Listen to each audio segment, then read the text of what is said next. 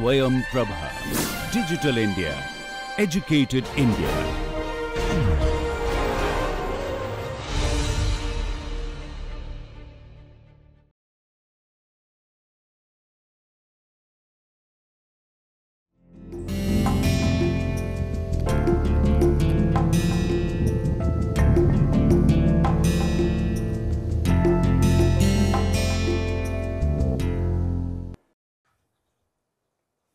Hello students, welcome to Swayam Prabha channel.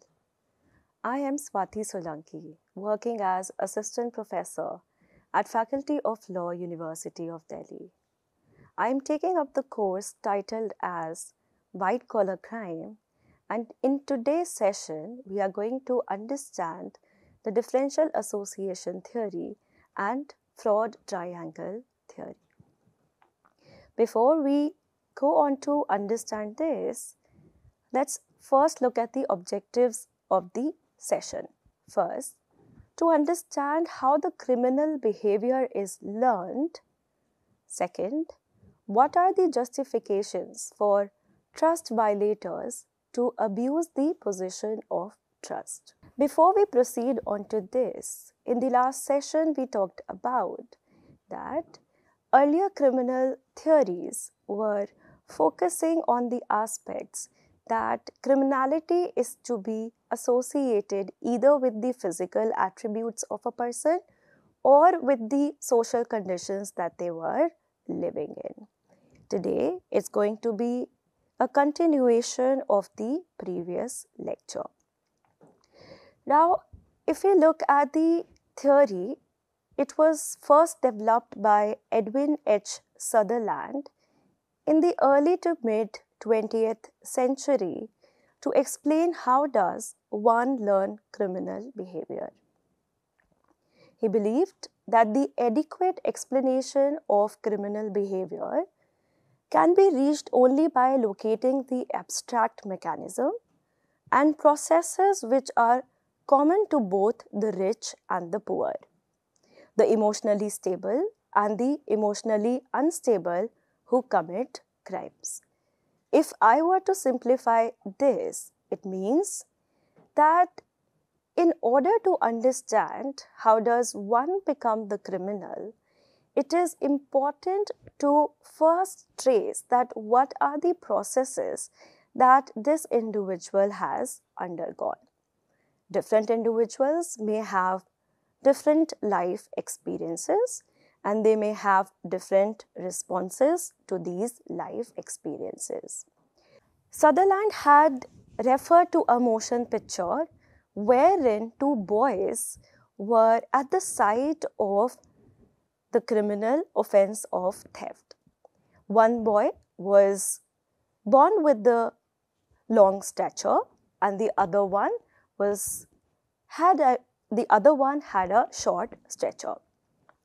The one with the long legs was able to escape the site of the offense, and the one with the shorter legs, because he could not run away or escape the site, he was apprehended by the investigating agencies. He was then admitted to the correctional facility wherein he came into the contact with the other gangsters. When he was released from this correctional facility, he too became a gangster in the next phase of his life. Now let's go back to this example and think about the one person who was having the longer legs. He escaped this experience that has occurred in his life. He then decided that he would become a priest. Now, when we try to understand what exactly happened here, the earlier social scientists believed that these physical attributes can be associated with the criminal behavior. However, Sutherland refutes this correlation that criminality has nothing to do with one having longer legs and the other one having the shorter legs. He then says that it is about what are the life experiences of these individuals. Now, when we look further, he suggests that criminal behavior is a result of a process of socialization, during which the criminal definitions, or we can say the criminal attitudes, are not only transmitted culturally but are actually learned through interaction within intimate groups, or we can say in interpersonal communication. Now, when we think about this differential association theory, Sutherland has outlined 9 key principles, and we are going to take those 9 principles one by one. The first one is, and he suggests, criminal behavior is learned, it is neither invented nor inherited.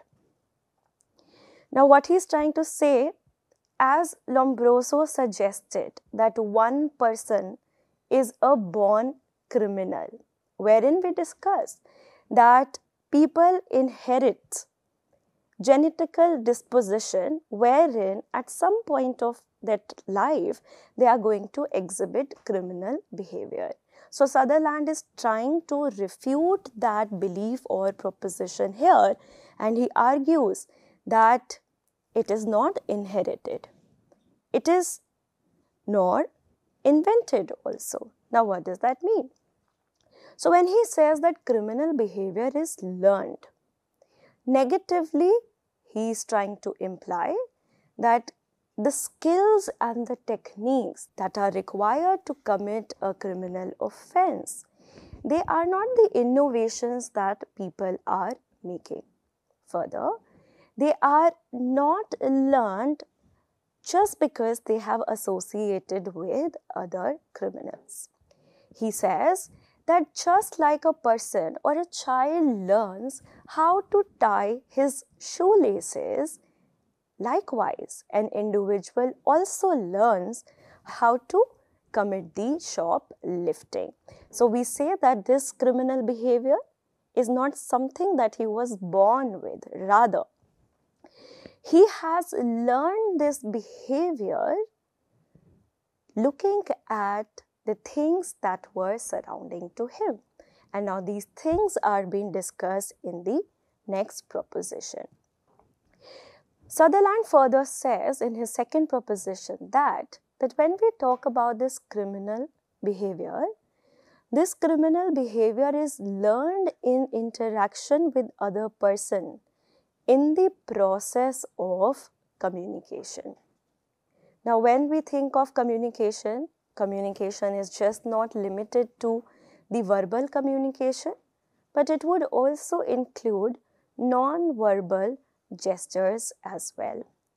So it would be correct to say that just because I have seen a crime being committed, that does not mean that I am also going to imitate the same criminal act or an offense.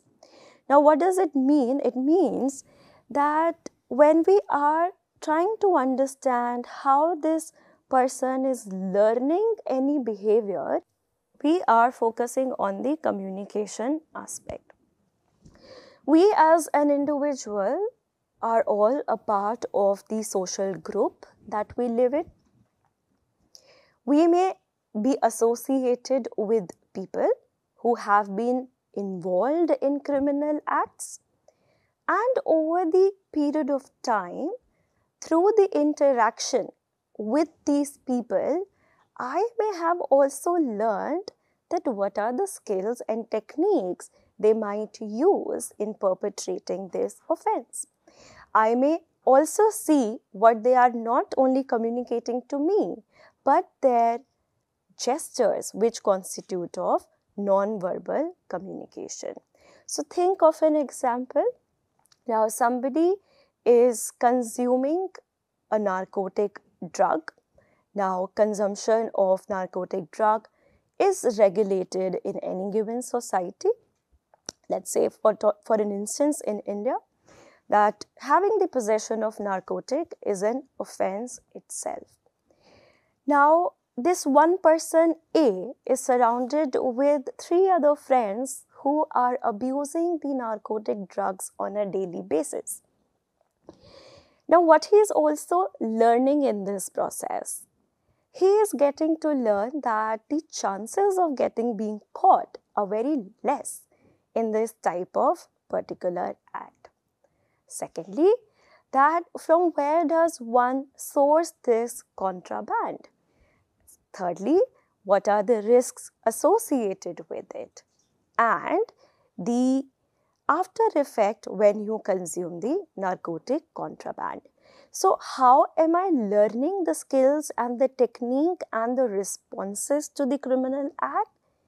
They are not only telling me verbally, but I am also observing their non-verbal gestures or their responses to this particular criminal act. So then he substantiates it is being learned in the process of interaction with each other. Now, where this interaction takes place, as I said, we are all a part of social groups. We are social animal. We may move from our family group to friend circle or to the acquaintances at workplace and so on and so forth.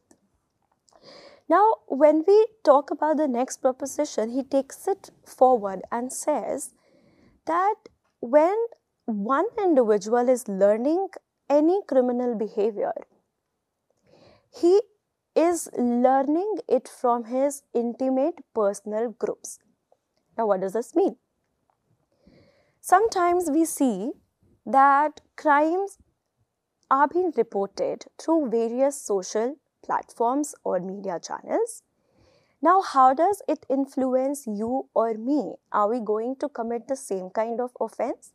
The answer is certainly no. So, we are not going to imitate any act just because we have seen it through these impersonal mode of communication, which is, of course, the news channel, any other social media platform, or let's say any radio channel. So, what has been essentially argued in here that these medium or mode of communication have less influence over the mind of a person who is learning criminal behavior or any kind of other behavior. We can read the last part or the latter part of proposition 3, which says that it means that the impersonal agencies of communication such as picture shows and newspaper play a relatively unimportant part in the genesis of a criminal behavior. So just because I watch Southern India, I am not going to commit the same kind of offense. I am not going to imitate the same kind of behavior.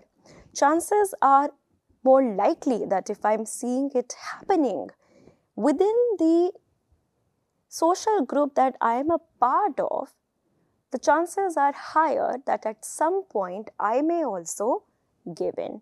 But then again, that does not decide whether you are going to get engaged in that kind of behavior 100% or you would refrain from that behavior because you have also seen what happens to them if they get caught. Now let's move to the fourth proposition. He further says that when criminal behavior is learned, the learning includes the techniques of committing the crime, which are sometimes very complicated and sometimes are very simple. Secondly, the specific direction of motives, drives, rationalization, and attitudes. Now, in this proposition, what he's trying to tell us is that when we are learning any criminal behavior, we are not only learning the techniques. For an instance, if a child goes to a store and he wants to shoplift something, he may have observed his friend doing the same thing in the past. Now, they will be careful that whether the shopkeeper is keeping an eye on the offender that we are referring to, or he is busy elsewhere. He would be conscious of the fact that whether there is any CCTV camera that would capture him doing this criminal act. So what I'm referring to here is that the skills and the techniques that are required to commit the crime, they are more readily learned through the people who are available in our immediate social groups. Now, when we talk about this aspect, not only we are learning these skills or techniques, but we are also developing motives. Why should we do such types of acts? And how do we justify these kinds of acts? Now, this person who has been involved in shoplifting, he may say that this shopkeeper is a rich man. If I have shoplifted one article, it's not going to cause any harm to the shopkeeper because he is a rich man. So when he is learning how to pick any article, he would be careful if someone is watching him or not. He is also realizing this or developing this opinion or developing this attitude that it is okay for him to do so, because anyway the shopkeeper is a rich fellow. He is not going to cause him any harm immediately whatsoever. So let's say he has done this for the first time. He would be cautious when he is doing for the first time, but the consequences that followed after this committing the particular act will certainly determine his attitude towards or his opinion towards this criminal act. After having discussed the fourth proposition, Sutherland says that since we are a part of a social group, within this social group, there will always be competing ideas. Now, what are these competing ideas? Let's say there is person A who never follows the speed limit as prescribed by the rules and regulation. Now, why does he do so? He believes that the speed limit is unnecessary. He may believe that the roads are broad enough. He may believe that driving at 70 km per hour, whereas the limit within the city is 60 km per hour. He believes that this is not going to do anything, rather it could be the cause of traffic jam. Now, this is how he is looking at. There may be another individual who believes that having the speed limit would ensure the safety of not only me but of other individuals as well. So within the society, we may have two different individuals, person A and person B, who may see the speed limit to be okay, the second one not to be okay. So whenever I am in bigger classroom, I always ask my students, some of you may believe that it is okay to skip one class because you know you have learnt it from your peers that if you skip one class, it's not going to cost you anything.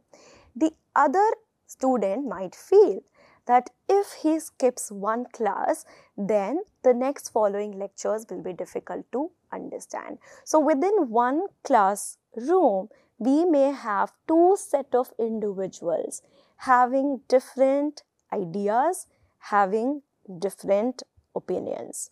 Now let's draw an analogy what Sutherland is trying to say here.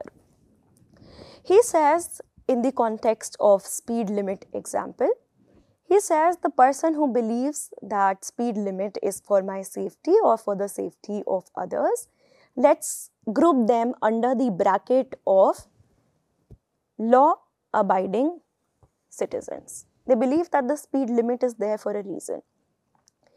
And the second group is someone who can be called as pro-criminal, because for him it is no big deal if he violates that regulation. So let's group him under the second bracket, that is criminals. Now, when we talk about these different opinions or these different attitudes we are then going to classify them under two brackets.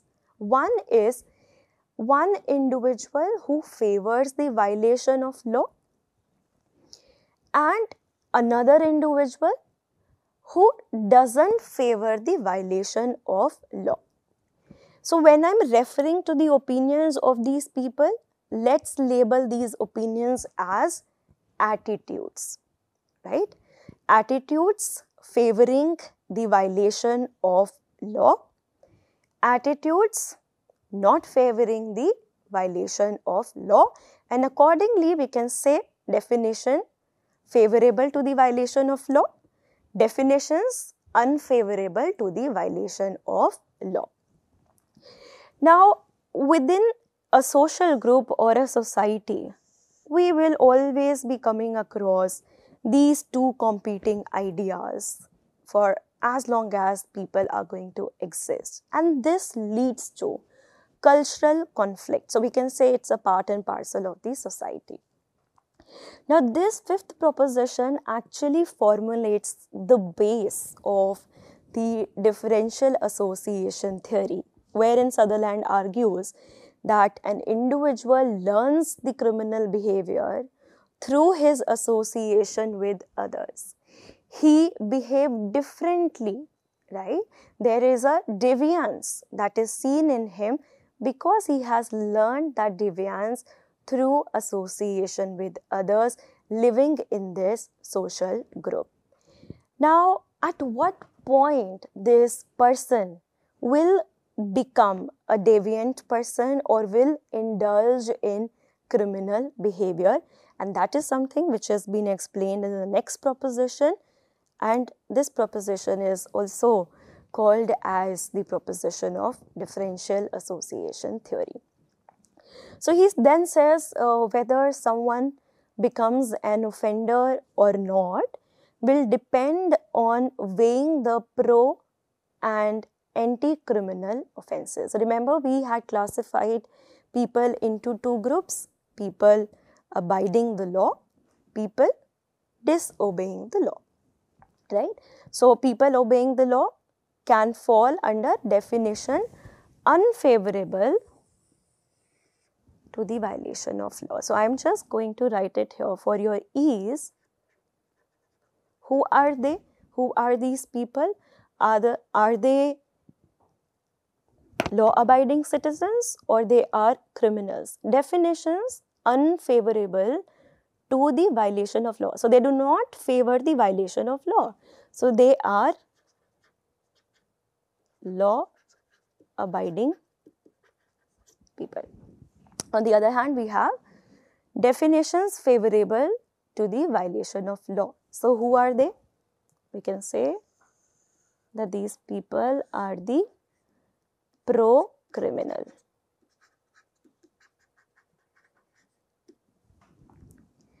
So Sutherland argues that we are constantly exposed to both kind of people. Let's understand this again with the help of example. Remember that friend who was constantly exposed to three other friends who were abusing the narcotic contraband. He is exposed to these set of friends continuously on daily basis because he goes to college with them. He hangs out with them after the college hours. So he is spending a lot of time with them. So among these three friends, two of them will say that it is okay for you to also consume this because nobody is going to catch us. Whereas the fourth friend or the third friend may say that it is not okay for you to consume it, but you may suit yourself.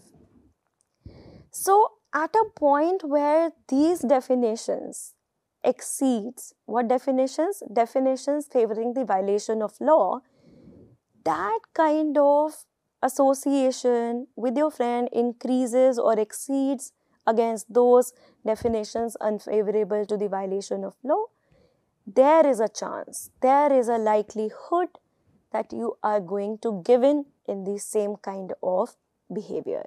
It is at that point that when an individual embraces delinquent behavior. Now, these associations with your friends can be a strong motivator for you, or they may not be a strong motivator for you, because your moral compass is very strong. You feel that let them do whatever they are doing. I am not going to do the act which has been called as an offense where I live. So it is that point where the criminality will flourish.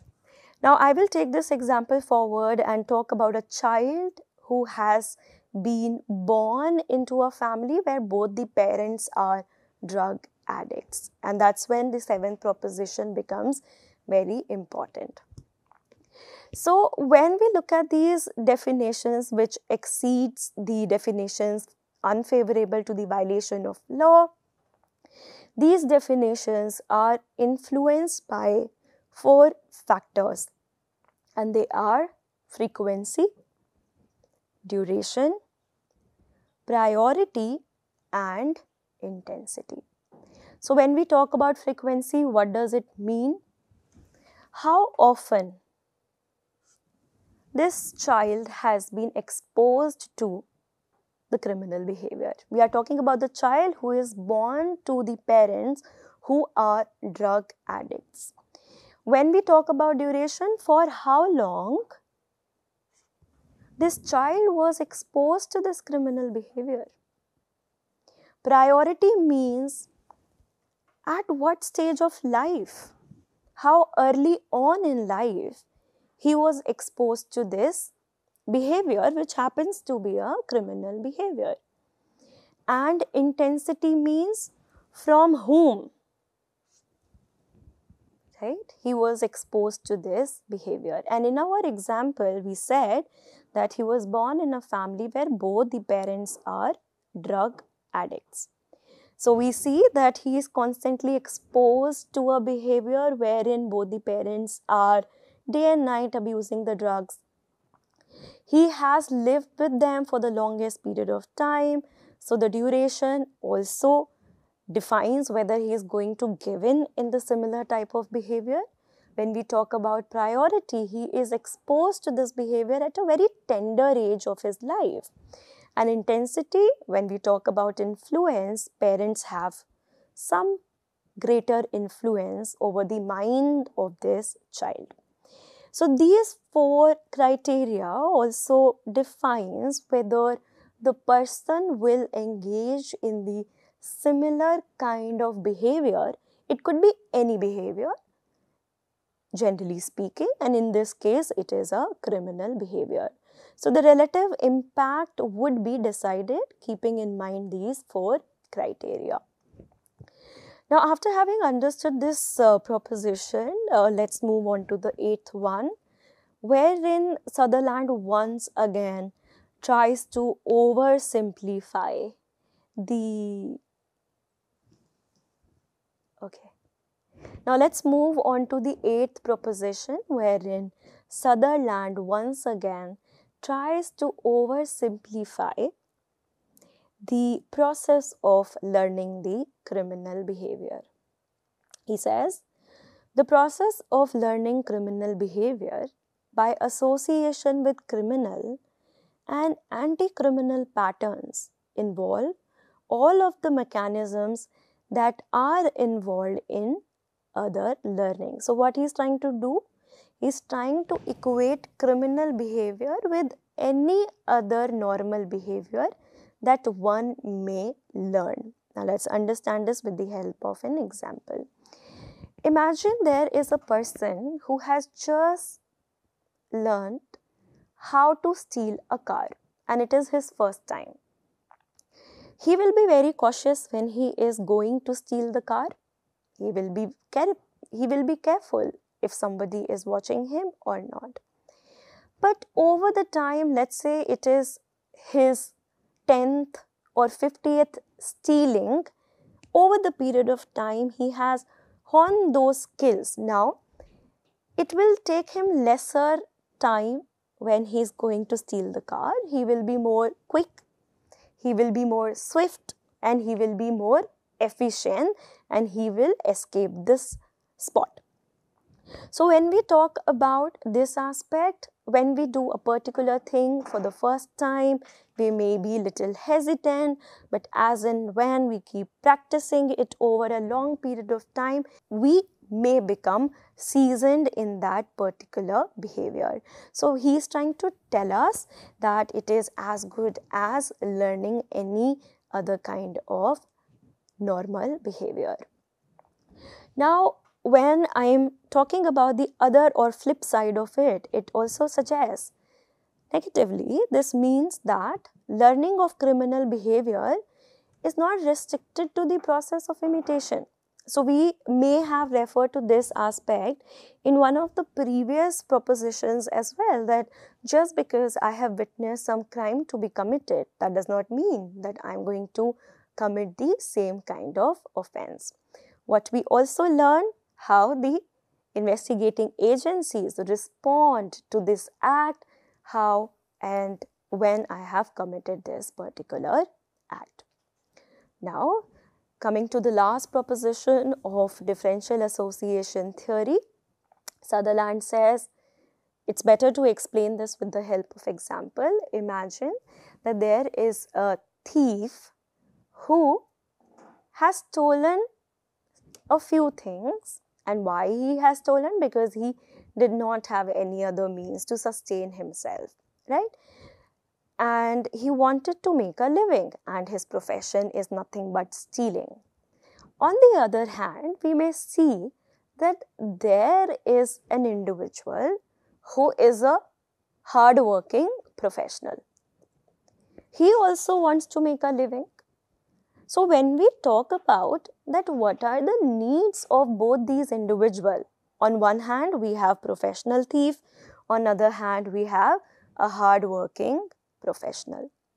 So in both the example, the general needs are the same, and those are that both of them want to make a living.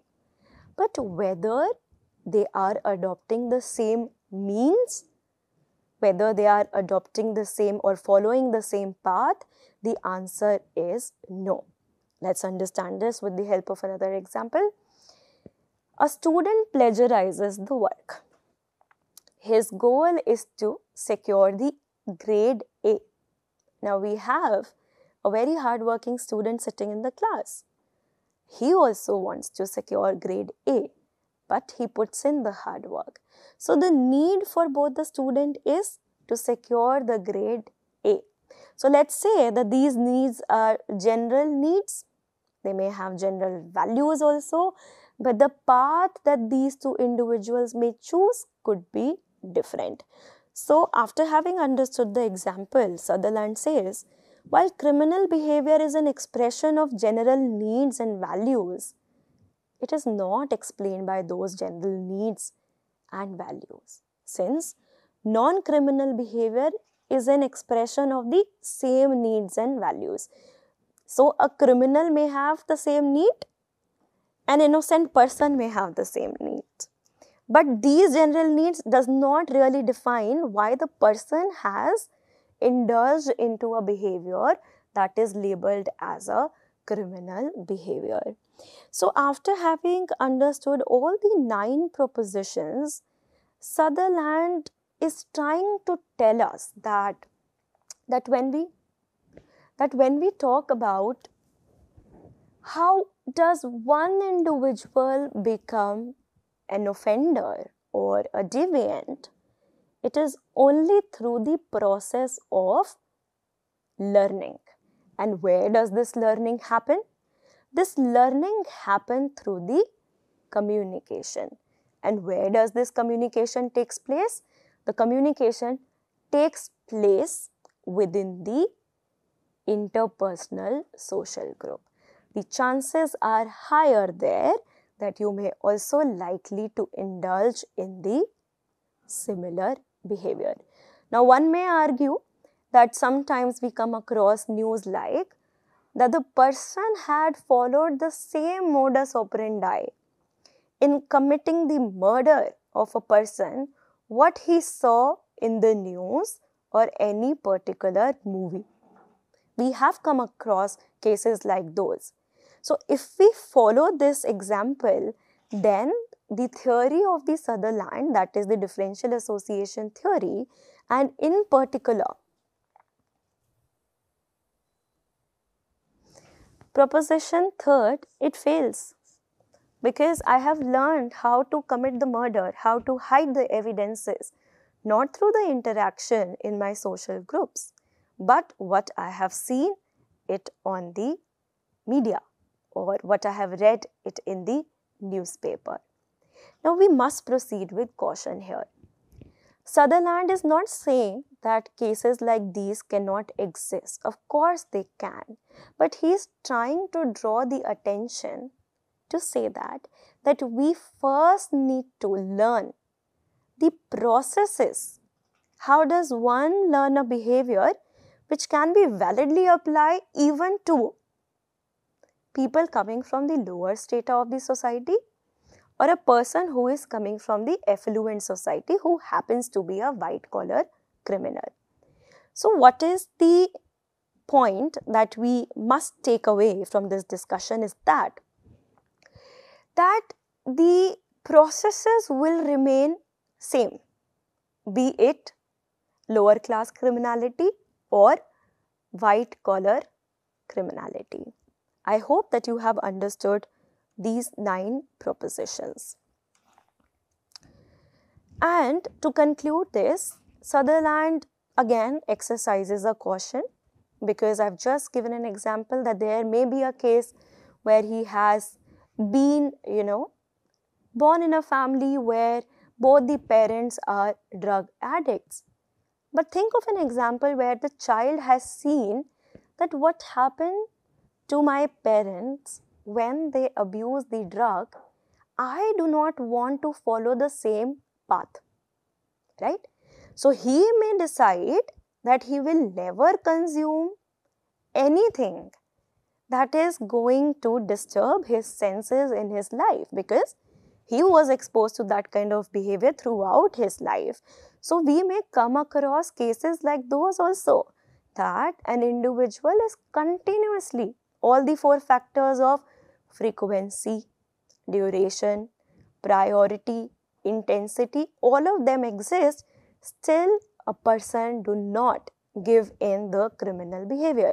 Again, it is to be seen as exception that happens. Sutherland did not deny that, and in order to illustrate this, he has given 3 examples. Imagine that in an area where the delinquency rate is high, by delinquency we mean where the crime rate is high, there is a boy who's very sociable, he is gregarious, active and athletic, and he is very likely to come in the contact with other boys in the neighborhood. And he learns the same delinquent behavior from them, and then he becomes a gangster. Now look at this illustration. We are saying that a boy is a sociable boy. He is active, he is athletic. So he did not inherited those traits. He did not born with those attributes. Rather, he came into the contact with the boys from the neighborhood, and there are chances that he may also become like them at some point. But then what needs to be understood here, that it is his motive and it is his strong will that can stop him from becoming like others.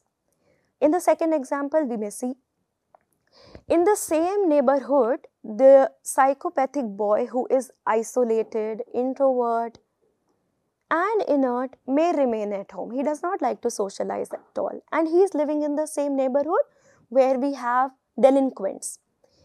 He may not become acquainted with the other boys in the neighborhood, and therefore he may not become delinquent. This is understandable. Why? Because he never came into the contact with the other delinquent boys.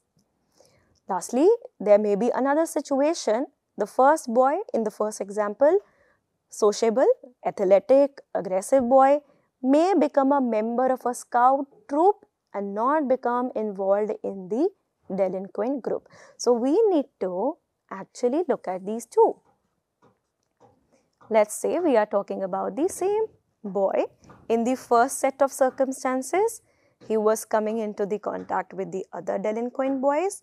In the second set of circumstances, he decided not to.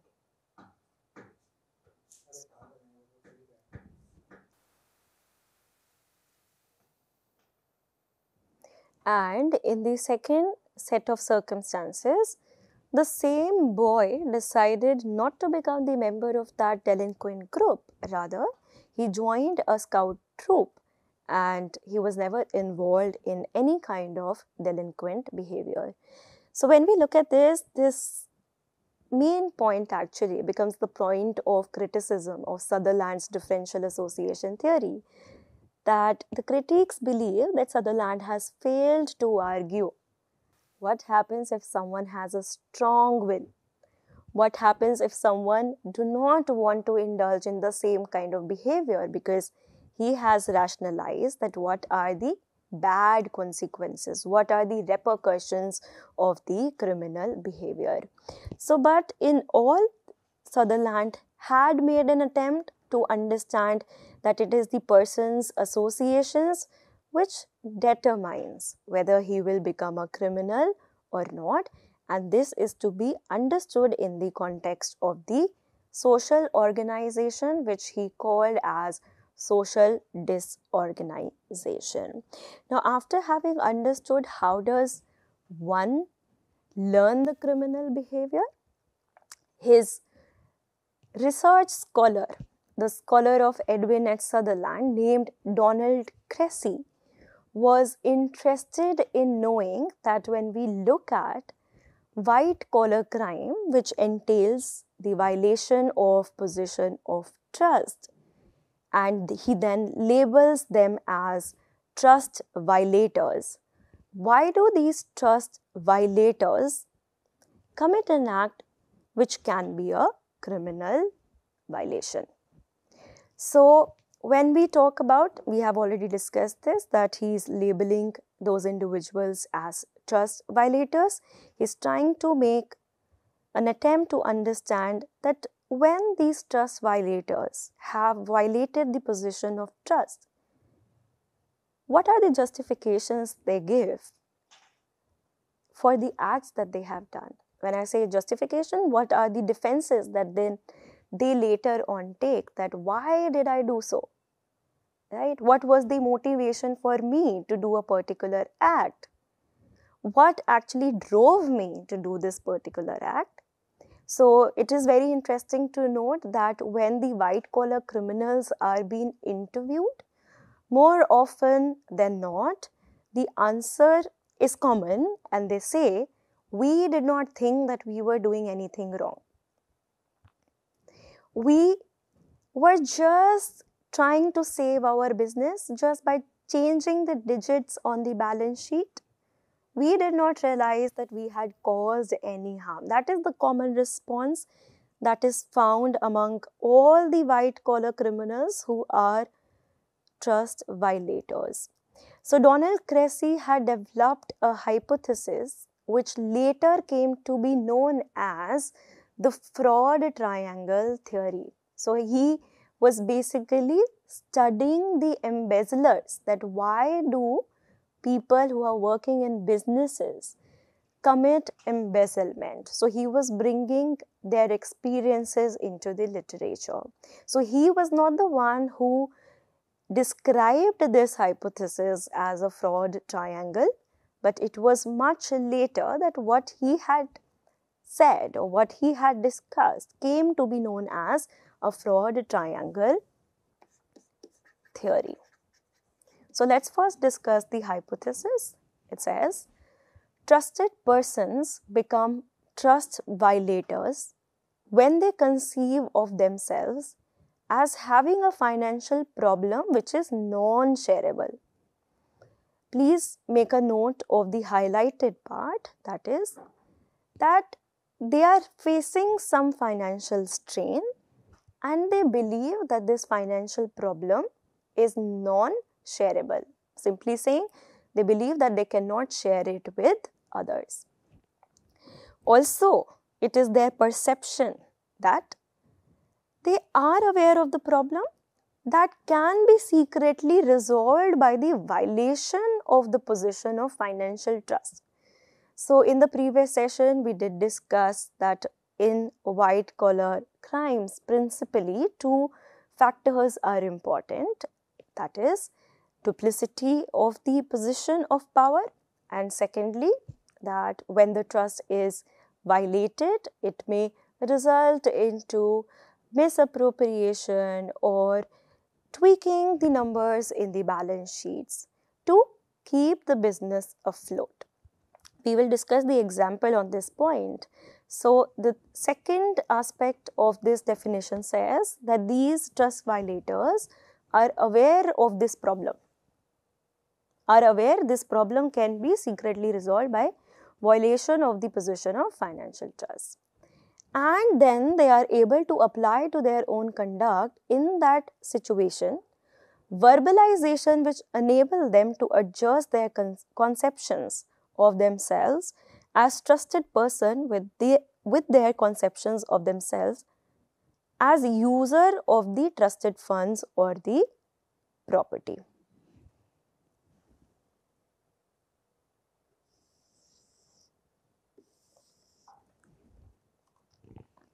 Now, when we look at the three different limbs of this hypothesis, it can be categorized into 3 points as placed on this triangle.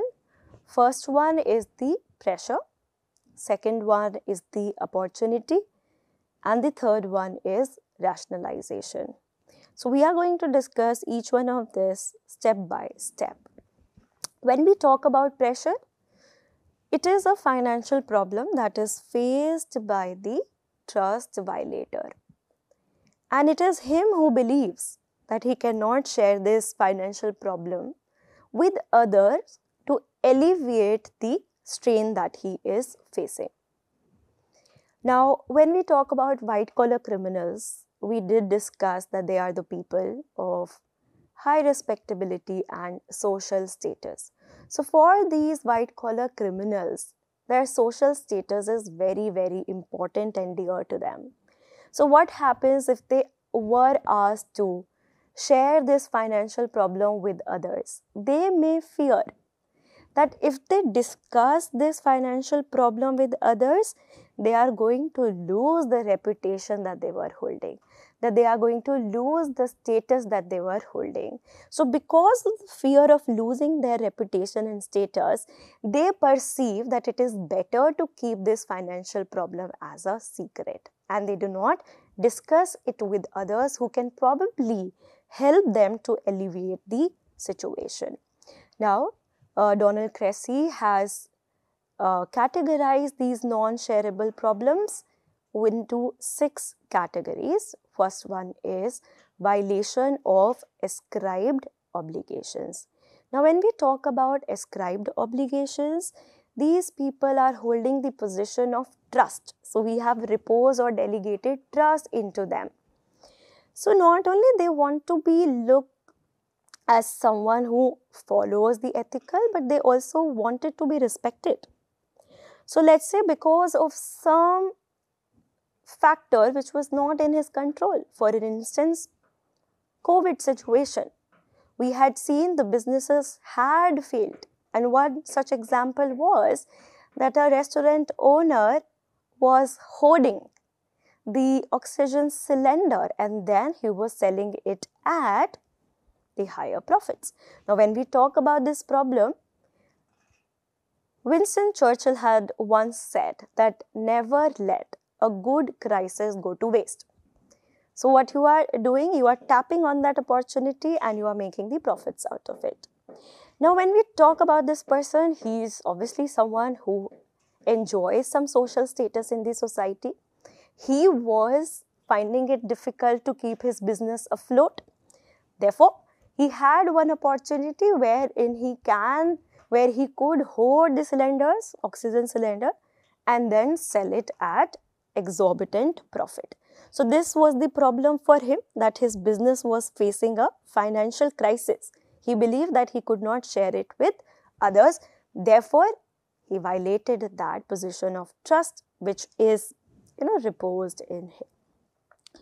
Now, when we talk about this, historically noted that inability to repay the debt becomes a strong motivator, right, for the white collar criminals to not share this problem with others. As I said, they want to keep it secret. They do not want to share it with others, because if they do so, they are going to lose their reputation and status. So this can be one of the factors of having the pressure to not share the problems. Second one is problems resulting from personal failure. Now, in the first example, the situation had arisen which was not under his control. But in the second category, there are some bad decisions being made by this white collar criminal. He did the poor management of the assets, and therefore he is now facing the losses in his business. So I have simplified it as financial problem resulting from misguided or poor decisions. But all the businessmen have this eternal optimism where they believe that they will be able to, keep their business afloat. Things will get better if they take another loan, for which they might even create or keep fake collaterals. When we say fake collaterals, there's nothing that exists, it just exists on the paper. So what is happening in here, that they do not know when to stop.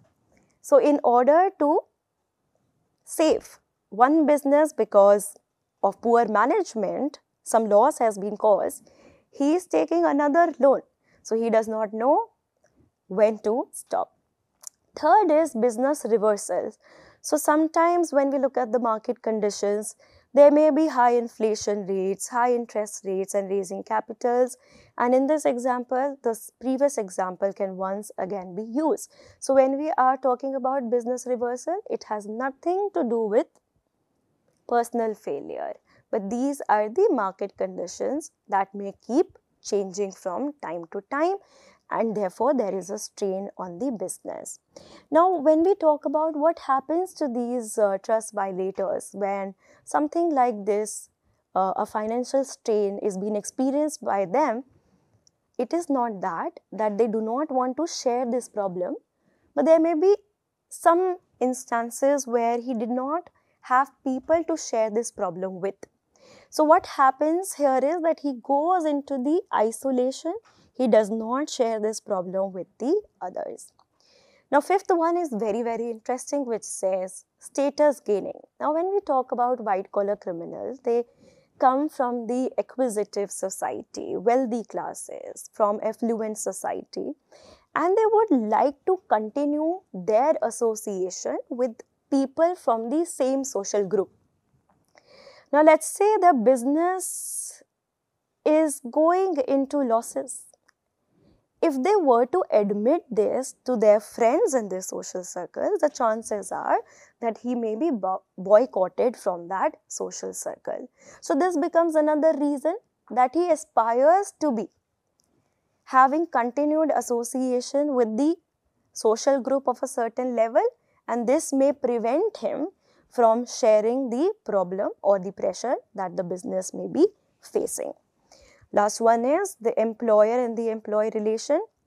Sometimes we say that employee has not been treated correctly. Maybe he is underpaid. So he develops a resentment towards the employer, and when he has done something that is a pressure, he may take a revenge against the employer. So these are the 6 non-shareable problems. So in addition to these pressures, one needs to understand that what enables this trust violator to commit a fraud. Along with these strains which he thinks are not shareable, what comes along is the opportunity.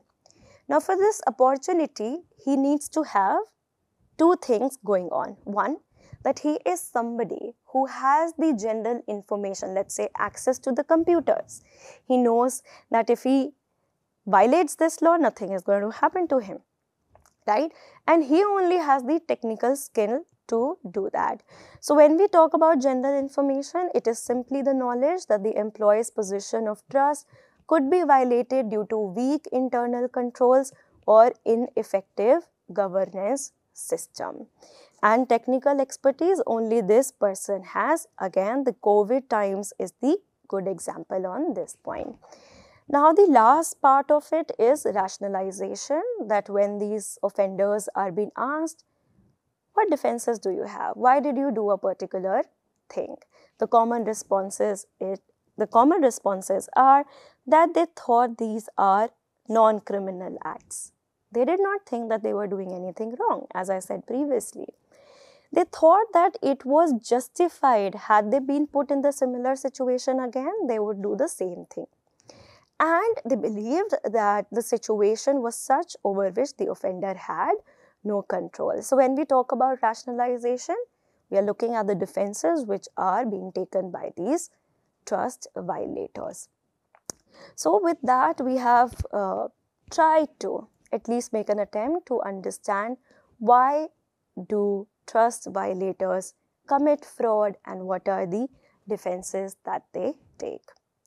Today, we have talked about two things. Just summarizing that how does one learn a criminal behavior? For that, you will refer to the differential association theory. And for the second part, why do criminals do a particular act? What are the motivations for them to violate the position of trust? For that, you may refer to the fraud triangle theory. Now, this theory to date has been used in detecting the fraud. Thank you.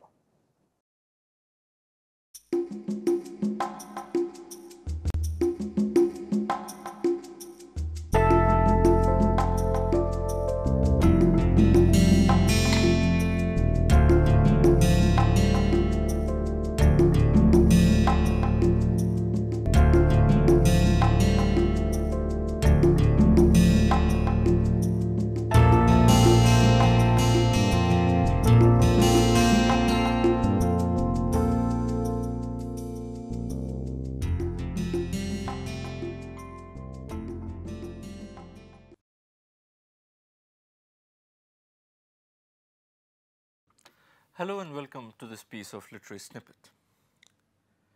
We usually know William Shakespeare as the most revered figure in the history of English literature. But we often tend to forget that he has also been one of the most hated figures in literature.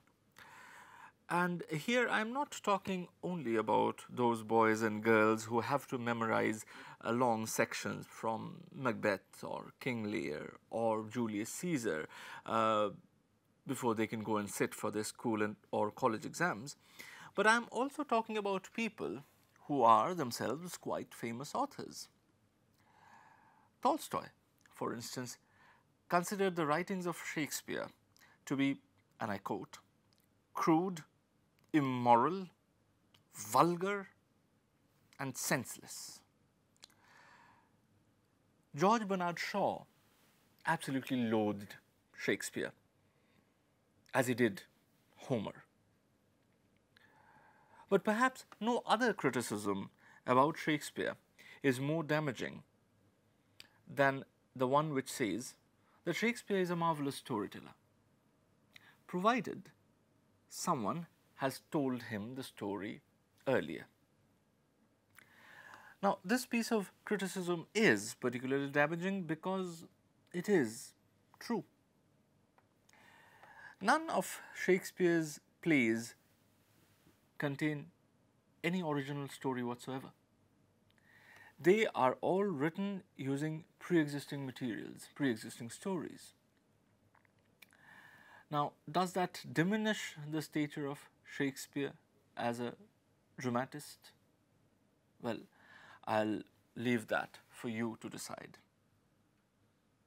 See you in the next episode of Literary Snippets.